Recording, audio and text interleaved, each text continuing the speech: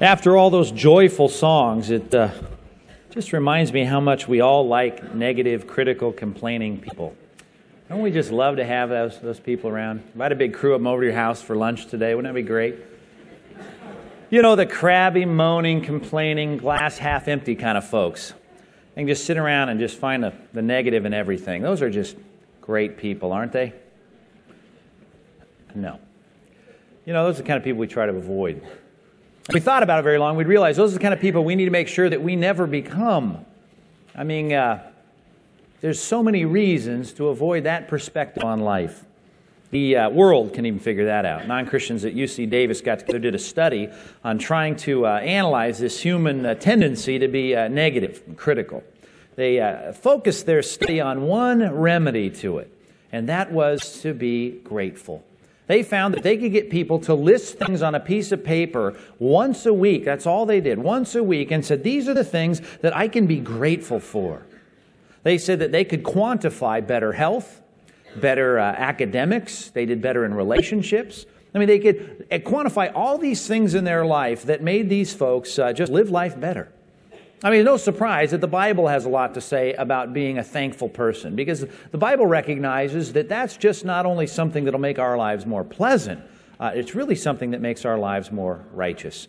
You see, being a thankful person is not just about making friends and influencing people. Being grateful or thankful really strikes at the heart of what Christians are called to be. It is our job description. In a very real sense, you can't be a righteous, godly person unless you can be picked out of the lineup as a grateful, appreciative, thankful person. They're to go in Scripture hand in hand. And here's how to do it. Here's the prescription. It's found in Colossians chapter 4, verse number 2. It all comes down to our prayer life. That is the catalyst for it. That is what it's all about. It's when Christians say, I'm going to be devoted to prayer. I'm going to stay alert in it. My mind's going to be engaged in it. And I'm going to be in it. The last word in Colossians 4:2, I'm going to be thankful. My prayers are going to be seasoned with thanksgiving.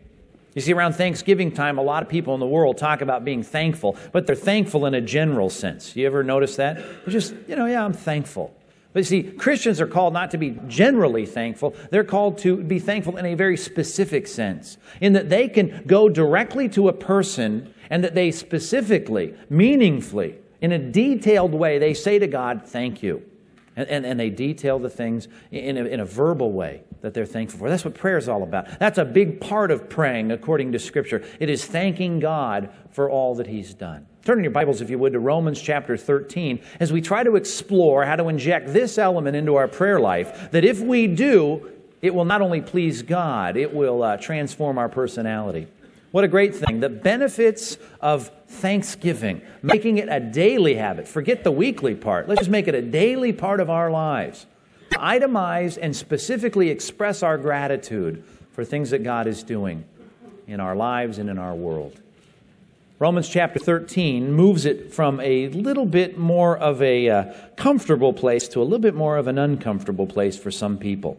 You see, because even in the UC Davis study that they did, they made the distinction between being thankful as just a favor and being thankful because I'm indebted to someone. And they said, well, one is preferred over the other. And yet Scripture says, listen, you can't really be motivated to be thankful the way God wants you to until you recognize it's not just being polite. It's about being right. It's not just about preventing a life that's unpleasant. It's about preventing a sense of injustice. Because if we understand God and we rightly understand ourselves, we recognize it's not just something that's nice to do. It is something that He deserves. It is something that we are required to do. So let's at least start there before we go any further. Look at Romans chapter 13 as it's put in a financial context, which for a lot of us is has a little more teeth to it, right? So here it is, verse 7. So we can understand it. It says, give everyone what you owe him. Notice that context of owing someone. If you owe taxes, then pay your taxes. If you owe revenue, then pay your revenue. If you owe respect, then you better pay respect. If it's honor, then pay the honor. Even that English word honor, in the English language, we connect with words that have the sense of what this is getting at. We use the word in English honorarium. Honorarium. If someone comes and speaks at a school or even at a church, we might give them a check, an honorarium. We might say, we want to honor your giving of your time and your talents and your knowledge to us. So what we're going to do is we're going to give you something, a token of our thanks, an honorarium. We're going to say thanks. Thanks for that gift to us, and here is some payback. I mean, that's the context here. There is a sense in which there are those who give to us, and we are to give back. If we owe them honor, then we ought to pay them honor. We ought to give the honorarium. The honorarium is never something that we can do in a clean, legal, quid pro quo sense. God gives us, I can't give him back in kind, but I can give him an honorarium. I can say thank you. And if there's anyone that's due honor, see, it's God. See, respect, yes, and all the rest. But let's just focus on that honor part. He deserves honor. He needs to be recognized for what he's done. If you're in Romans already, turn back to the first chapter, and you'll see that the problem with ingratitude is a moral problem of not recognizing that God is God and that he is the giver of all things. See, it all gets down to that. If God is really God, then he deserves gratitude because he's the giver of everything. When we fail to see that, it is the mother of all sins. I mean, it really is the root of all kinds of problems in this world. Romans chapter 1, verse number 18 begins this really dark, dreary section of Romans that talks about God's wrath. It talks about it in a sense in the present tense as though it's already happening. What we call sometimes in grammar this prophetic present. It's something that's going to happen. It's so sure that he depicts it as it's already happening. The wrath of God being revealed from heaven against all the godlessness, this is Romans 1:18, and the wickedness of men who suppress the truth by their wickedness, since what may be known about God is plain to them because God has made it plain to them. How did he do it? Well, verse 20, for since the creation of the world, God's invisible qualities, things like his eternal power, his divine nature, have been clearly seen, being understood from what has been made, so that men are without excuse. The point is, God has put us in such a world designed with beauty and order and symmetry and mathematics and all these things that we can look at and analyze with a telescope, under a microscope. We can look at a sunset. We say, this is not the result of chaotic, time plus chance. That's our garages, right? That's not the world we live in.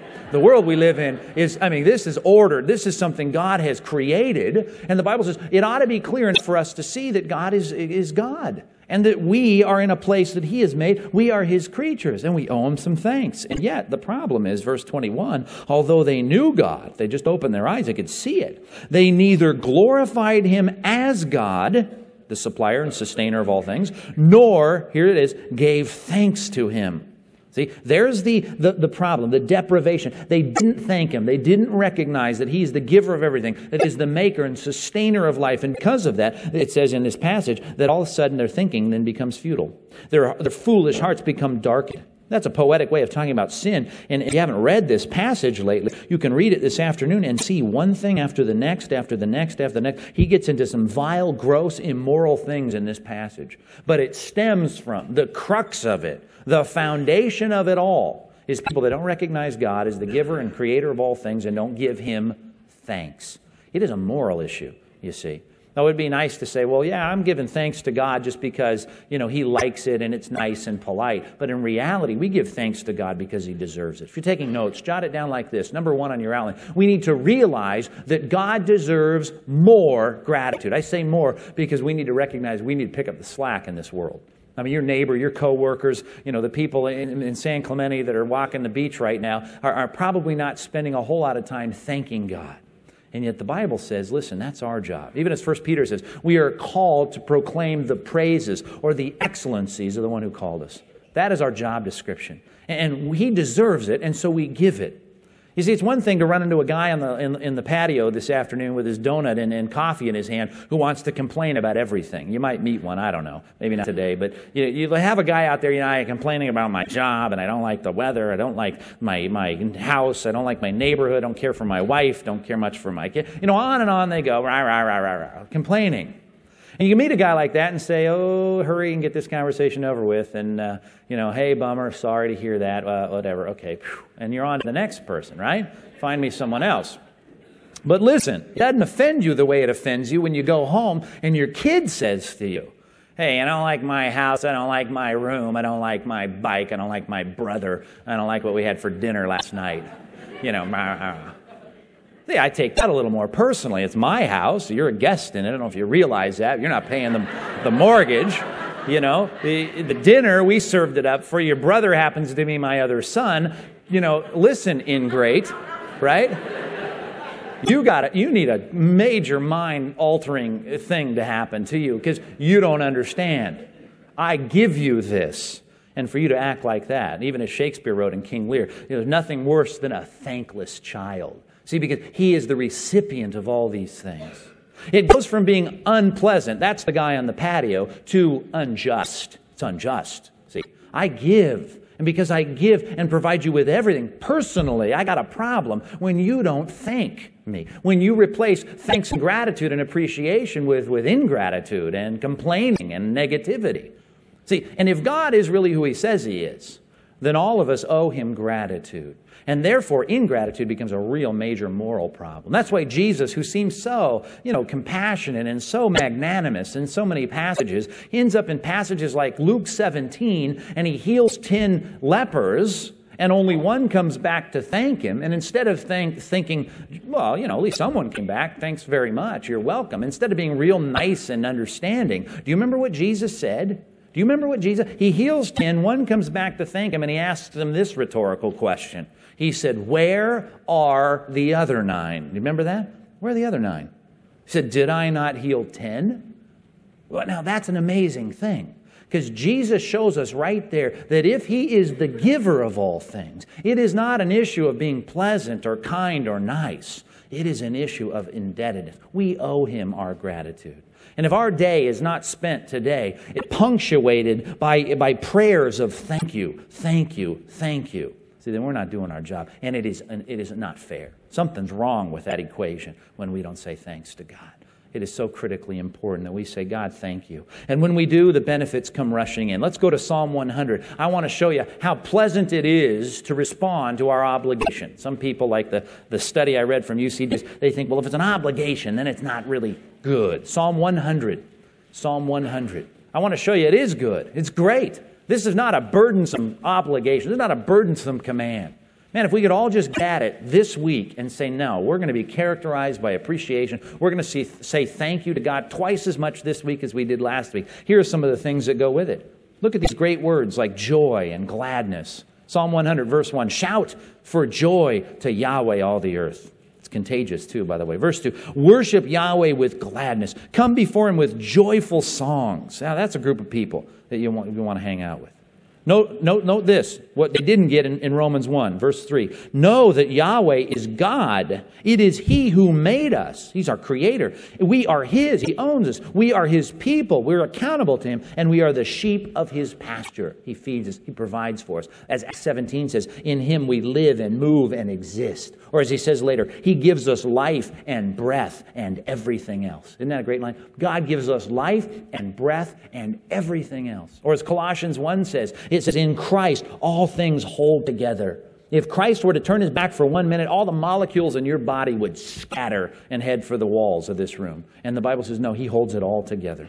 He holds it all together. And read some things on quantum mechanics or physics and all that wild stuff, and you'll see there is a mystery to the whole structure of our universe. And the Bible says, it's Christ who keeps it all together. And the Bible says, listen, if Christ were to just turn his back for 1 second, we'd just be obliterated. And the Bible says, man, thank God for that. He's the shepherd of our lives. So what do we do? Verse 4, I love it. Enter his gates with thanksgiving. It ought to characterize us. His courts with praise. Give thanks to him and praise his name. For Yahweh is good, and his love endures forever. His faithfulness continues from one generation to the next, and all generations. Look at God. He gives and gives and gives and gives. So what should be the characterization of his people? We thank him. Our lives are characterized by joyful, glad thanksgiving. Could we use a little bit of that in a day like ours, and even in a church like ours? Man, we could use a lot more of that. Let's do it. Why? Because he deserves it. He deserves more of it than he's getting. Would you agree with that? He deserves a lot more credit and thanks for the good things he does than he's getting. Now, sometimes that's hard for us to see because we miss the reality of God giving us what we do not deserve. See, the Bible paints a different picture than the average person, walking on the beach this morning. The average person out there in the world thinks, when I got bad things happen in my life, I got something to complain about. Because they think, some weird, sinful, skewed thinking, they think, because I deserve better. You ever heard people say that? I deserve better. We deserve better. I deserve a better life than this. And look at what's happening. I got to lay down. I deserve better. Well, in Scripture, it's totally reversed. See, the Christians ought to be filled with thanksgiving, regularly, incessantly saying thanks, because they recognize, like no other group of people, that they don't deserve better. See, they realize that Romans 6:23 is true. The wages of sin is death. See, and most of you are still breathing here in this room. We're breathing not only physically, but most of us in this room, I trust, are redeemed. We're spiritually alive. If we are physically alive and spiritually alive, then we are sinners who aren't getting what we deserve for the present moment. See? If we have a relationship with Christ, we're guaranteed that we'll never get what we deserve. And we don't deserve better. We deserve worse. Here's how Jesus described it. We deserve to be cast into outer darkness where there is wailing and gnashing of teeth. And instead, he says, I'll let you enjoy another sunset.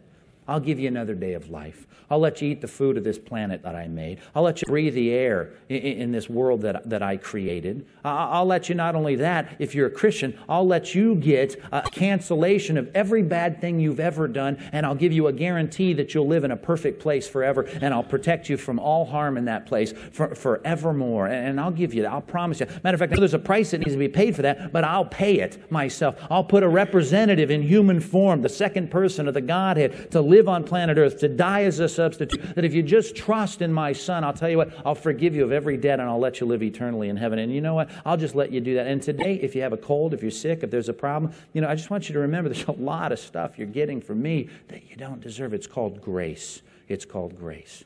The Greek word for grace is charis. Charis. Well, the word for thanksgiving is eucharistia. Eucharistia. The you and the tia are sandwiched between the root word, which is where we get the word thankful. And right in the center of that Greek word is the word charis. You cannot, in the original text, read the word thanksgiving or thankful without seeing right in the center of the word grace, because that's what it's all about. We are remembering the grace of God. We are thanking God because we get all this good stuff that we do not deserve. You know the old Sunday school definition of grace?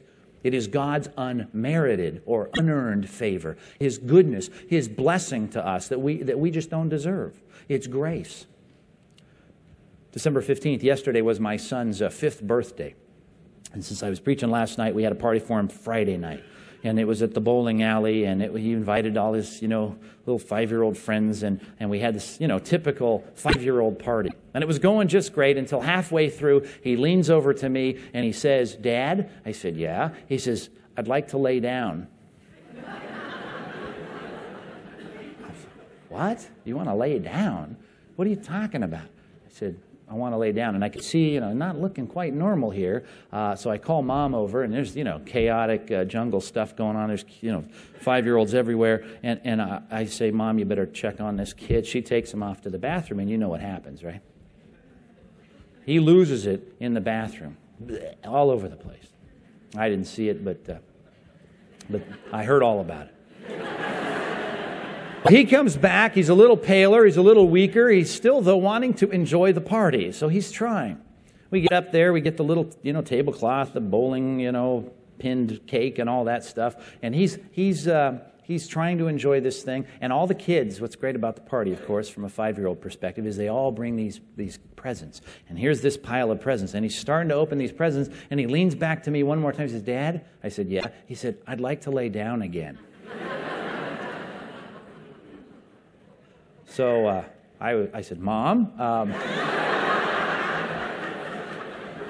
So Carlin comes over, takes him to the bathroom. Sure enough, he throws up. Now he's coming like he's just wrenched, and he comes back, and he's trying to enjoy the party. And what was funny is literally he ran out of energy to open another present. He started opening, he just couldn't do it. So of course we wrapped him up, put him in the car. He decided to throw up again in the car on the way home. And we got him home and gave him this bath. We snuggled him up on the couch, and we tried to calm him. And what was funny is as his strength kind of built up between vomit sessions, which by the way totaled 10 in about 12 hours. Between his sessions in the bathroom, most of them were in the bathroom, between those sessions, he would say, isn't there another present? So we'd bring him a present, and we'd say, yeah, there's another present. You didn't get one. I'm telling you, it wasn't until 6:30 in the morning that he finally finished opening all of his presents. He'd open like one every few hours, right? And he was up all night. So what was hilarious about this all is here is a guy who's just physically dying, right? His little body, I can't even imagine how whatever came out of him actually fit inside of him, right? I'm thinking, how can you still even be conscious? And yet, here's his philosophy of life. Isn't there another present on the table? And I thought to myself, the problem with some of us, with our complaining and moaning and whining and critical negativity, is that as soon as we get sick, as soon as we lose our job, as soon as we have a relational problem, as soon as something goes wrong, we stop remembering there's a lot of gifts left on the table. And God is trying to say to us, your life is grace. It is filled with grace. And you might have the worst week of your life, but I tell you what, if you worked at it, you could make a list of gifts that are still on the table. And some of them I realize you can't open in this life. They'll be opened in eternity, but we have a lot to be thankful for. And I want you, like my little boy, to sit there this week, even if you're hurting, and say, you know what, isn't there another present on the table for me? And God will say, yeah. And when you get it, do what my wife does every time there's a party. She takes her pen out and she writes it down. Why? Because we know that what we want to do is we want to express our gratitude for those that gave it. Make a list. Not many of us are good at improvisation. We don't improv very well. We don't improvise very well. We are, I used to play in some jazz groups. I know that's hard to believe. I don't have a goatee or anything, but I did. And what I would find is you'd have some great musicians that would come join our group. I mean, really good. I'd have a trumpet player who could play every note, man, you put in front of him. But when you said, okay, it's your turn, here you go, the guy couldn't improvise. He didn't have what it took. Now, I realize there's very few that are good at improvising. They're not great at it.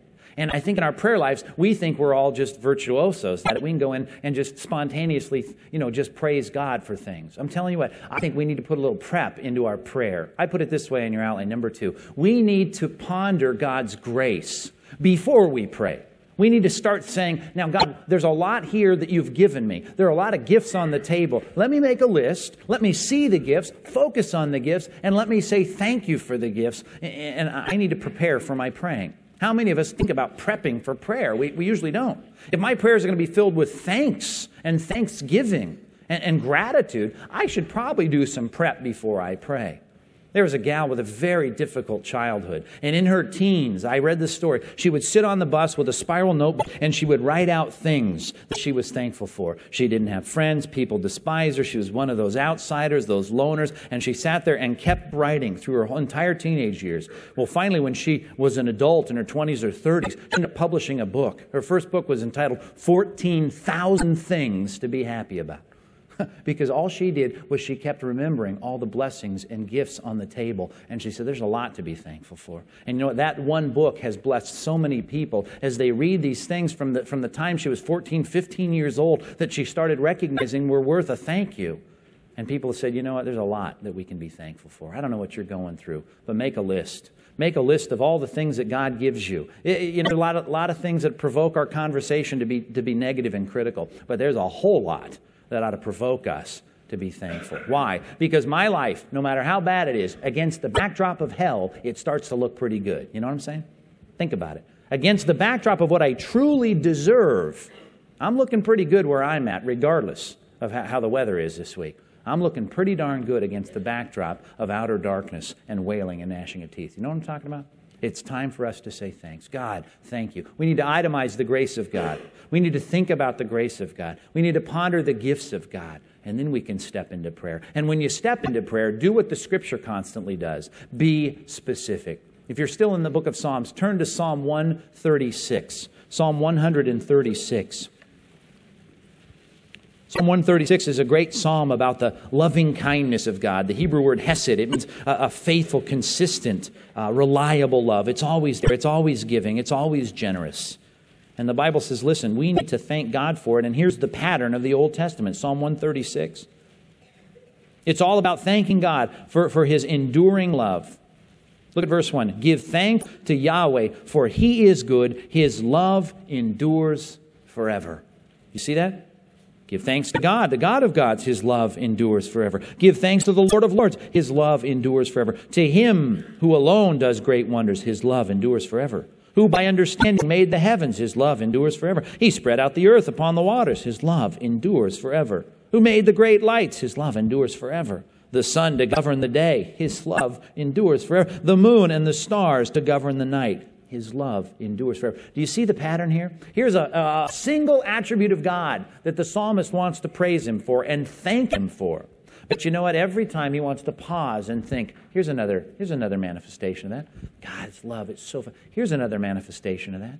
Just one single thing. He goes on and on and on. He talks about deliverance from Israel. He talks about the enemies that wanted to snuff out Israel and how God defended them. He talks about how God constantly provides for them. He frees them from enemies. He gives them food to eat. And then he wraps it up again. Verse 26 at the end of the psalm says, give thanks to the God of heaven. Why? His love endures forever. See, the problem with some of our prayers of thanksgiving is they're so general. Some of us are in such ruts of giving Him thanks for the same chicken casserole, for the 20,000th time. How many times has He heard us bow our heads and thank Him for a meal? But you know what? We need to start being more detailed. We need to be broader. We need to say, you provide for us, but let's think of some other ways you provide for us. Do you ever get a thank you card that just says thank you on the front and has a name on the inside? That's the round file material, right? Thank you, Dan. Well, for, what? What's that about? We get a thank you card from someone. It'd sure be nice to know what for and what did it mean to you. Do you ever get a thank you card that you open up and it's got a folded piece of lined paper in it and they've taken time in small print to go through what you've done for them and say, this is what it meant to me. I just want to elaborate on it. I just want to. Those are the cards that get propped up on the desk. That is the note that gets cherished in the top drawer of your desk. Because you say, you know what, that person's heart is just, man, I feel the gratitude in what that person says. And some of us are so brief. We're so, God, thanks for blessing my life. Thank you for my family. Thank you for my health. Thank you for my job. Okay, got some requests for you, God. And what God would love to hear us do is what we love to hear people do. What? Just elaborate on that, would you? Thank you for my family. How many times has God heard that from you? Great. Why are you thankful for that? What difference does that make to you? What do you appreciate about the personality of your youngest child? What is it that you want to say thank you for? How can you say, my life has been so blessed by that? Thank Him with specificity. Number 3, be specific when you say thanks. On your outline. Number 3, be specific when you tell Him thanks. If you're going to say thanks to God, He doesn't want just this generality. The scriptural pattern is keep on telling Him. Keep on saying. See the new facets of how God is blessing you. Look at the gift from another perspective. Go back to Psalm 96. We're still in Psalms. Here's a good little banner verse for us as it comes down to specific, continual thank yous. I love this, and it was kind of confusing to me at first. And early as a Christian, I read this and thought, what's his deal here? But it makes sense in light of the rest of Scripture. The more I understood the Bible, I recognized this totally makes sense. Verse 1, it says, "Sing to Yahweh a new song." Now, my question is, what's wrong with the old ones? You know what I'm saying? Why do you want a new one? Why do you need a new song? Why do we need to sing a new song to God? Well, I think it's clear as we move on here. Sing to Yahweh, all the earth. Sing to Yahweh, praise His name, proclaim His salvation. Look at this, day after day. And I don't think it's just the same thing we're saying over and over. We're saying it in new ways. We're seeing new facets of it. Look at the next one, verse 3. Declare His glory among the nations, His marvelous deeds among the people. Is that stopped? Did He stop doing marvelous things? Did He stop giving gifts? Did manifestations of His salvation or His grace cease in your life? No. Then we need to say, here's a new aspect of it. Here's a new facet of it. Here's a new detail. Here's a new thing I'd like to say. Thank you for. You know, I looked at salvation from a whole new way this week, and here's what I appreciate about what I discovered this week. See, every day filled with specific, meaningful thanksgiving. Those are the cards God keeps. You know what I'm saying? Those are the ones He cherishes. That's the kind of thanksgiving that He enjoys. Make sure we make this our passion, especially this season of the year. You might be out at the mall this week shopping for people and doing some last-minute stuff to prepare for Christmas. But please don't forget whose birth we're trying to celebrate. It's His party, if you will. And you need to give Him a gift You're not going to find it at Crate and Barrel, you know. You're not going to be able to pick up something for him at Robinson's May. If you want to shop and buy and give something to Christ this Christmas, give him a grateful heart. Give him an appreciative attitude. Give him a disposition that is filled with chronic thank yous that are meaningful, specific, detailed, and your heart is there. And you say, God, I just want to say thanks. Could we as a church offer him our congregation this Christmas season and say to him, God, I just want to let you know that in this little corner of Christendom, you got a group of people that are offering up continual sacrifices of thanksgiving. Coming out of our mouths, the fruit of our lips, just thank you, God. Thank you. Not generally, specifically. And let me give you a list of things I'm thankful for. Let's do that this holiday season. Pray with me, please. God, help us. Surrounded by, frankly, by really ungrateful people at our workplaces, in our neighborhoods, in our world. We just, we don't start the newscast at night with a prayer of thanksgiving for sustaining our world for one more day. All we do is we look at the negative, and God, there's a lot of stuff that needs our attention, and the negative needs our prayer requests and our petitions. But Lord, before we even get tangled up in all of that, God, let our hearts be set just ablaze with a sense of gratitude for your gifts. You give us so much. God, and against the backdrop of what we deserve, man, our lives are filled with gifts. Let us say, man, there's a gift on the table. It needs to be opened, enjoyed. We need to celebrate it. We need to thank God for it. You know what? There's a lot that we can praise God for. Help us to do that we might offer to you a gift, one individual at a time, of a heart that is more thankful this week than it's ever been before, regardless of our circumstances. In Jesus' name we pray. Amen.